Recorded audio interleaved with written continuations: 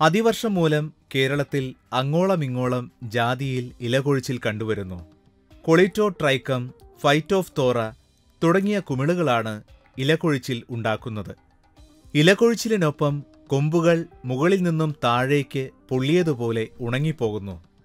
കായ്കളിൽ കറുത്ത നിറത്തിലുള്ള പാടുകളും കാണാൻ കഴിയും.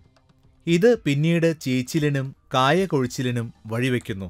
രോഗബാധ തടയാൻ ആദ്യം നീർവാർച്ച ഉറപ്പുവരുത്തുക.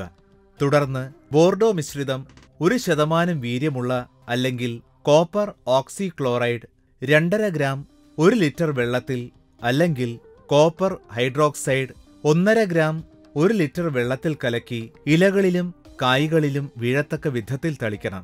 കോപ്പർ ഓക്സിക്ലോറൈഡ് 2.5 ഗ്രാം 1 ലിറ്റർ വെള്ളത്തിൽ അല്ലെങ്കിൽ കോപ്പർ ഹൈഡ്രോക്സൈഡ് 1.5 ഗ്രാം 1 ലിറ്റർ വെള്ളത്തിൽ കലക്കി 10 മുതൽ 20 ലിറ്റർ ലായനി ചെടിയുടെ തടത്തിൽ ഒഴിച്ചു കൊടുക്കുകയും വേണം. വേരുകളുടെ ആരോഗ്യം വീണ്ടെടുക്കാൻ നേർപ്പിച്ച പച്ചച്ചാണകത്തിന്റെ തെളി 100 ലിറ്ററിന് 1 കിലോ ട്രൈക്കോഡർമ ചേർത്ത് ചെടിയുടെ കടഭാഗത്ത് ഒഴിച്ചു കൊടുക്കുന്നതും നല്ലതാണ്.